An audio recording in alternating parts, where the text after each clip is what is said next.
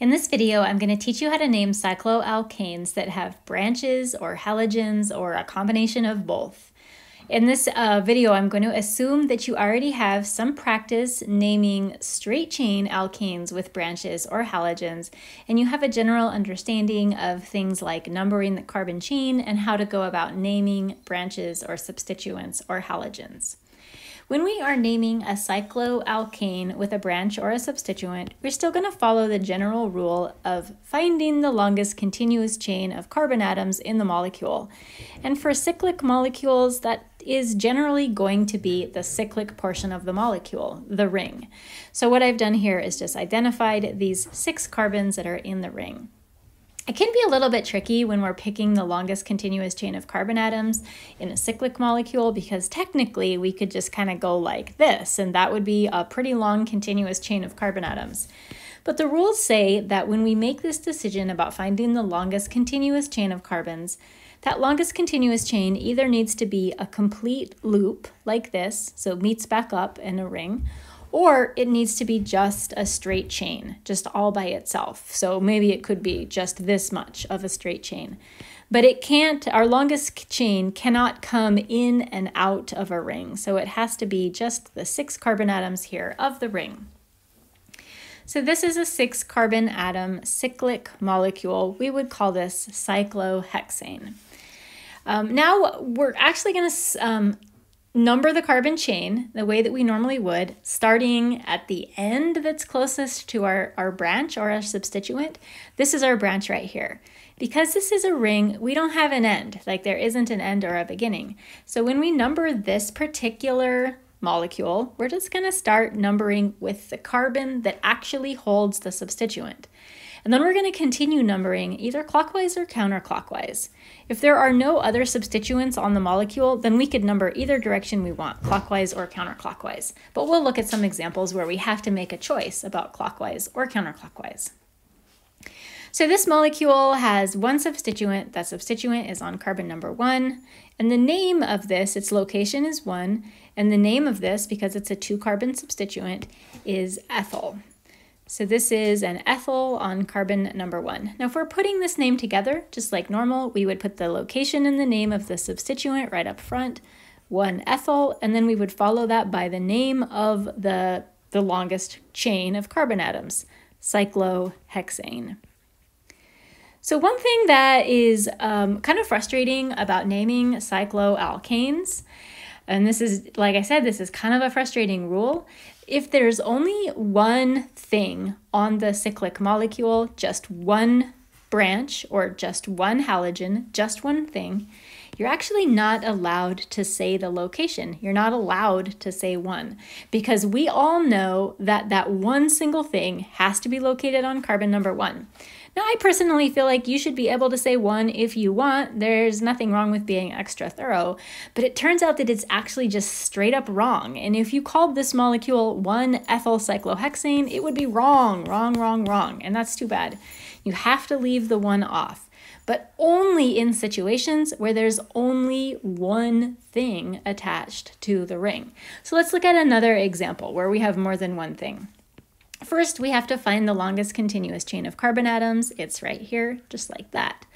Now we have to number that chain of carbon atoms, starting on one of the carbon atoms that holds a substituent or a branch or a halogen. So that means this guy right here could be carbon number 1, or this guy right here could be carbon number 1. Which one would it be? Like we've got 2 possible carbon number 1s.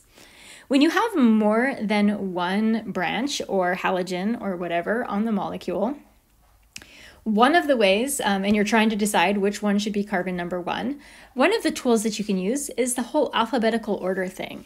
The branch or the halogen that would come first when you're alphabetizing it would be the one that gets number 1. So in this situation where we have a bromo, and we have a chloro, we're just going to follow the alphabetical order, and we're going to say that bromine is on carbon number 1. So once we've decided that bromine is on carbon number 1, now we're going to number the rest of the ring. We're either going to go clockwise or counterclockwise. This time it's not completely, arbitrary. We're going to go clockwise or counterclockwise, whichever direction allows us to give the smallest number to the second substituent, in this case the chlorine. So if we go clockwise around this ring, the chlorine is going to be on carbon number 2, and this over here will be carbon number 3. But if we numbered it counterclockwise, this would be number 1, this would end up being number 2, and our chlorine would be on number 3. Our goal is to give all of the substituents the smallest possible numbers when we're naming these molecules. So we've decided that it's 1 bromo and it's 2 chloro. And we're going to put them in alphabetical order. 1 bromo, 2 chloro, and then we're going to follow that up with the name of the ring, cyclopropane. Now here's something that is kind of frustrating. Over here with this name, I said it's wrong for you to have the 1 in front. You're not allowed to say where that substituent is located. But over here in this example, because we have 2 things attached to the ring, we're not allowed to omit the 1. We have to include the 1. If you left the 1 off, it would be wrong. And that's super frustrating to me because it just seems kind of inconsistent. So the only time you're allowed to leave the 1 off is when you only have 1 substituent, and in fact you're required to leave the 1 off. It's not an option. So we have one more example over here, this last one. We have a 5-membered ring, 1, 2, 3, 4, 5. We have to pick which carbon is going to be carbon number 1. Carbon number 1 is either going to be this guy right here with the fluorine or this guy right here with the methyl.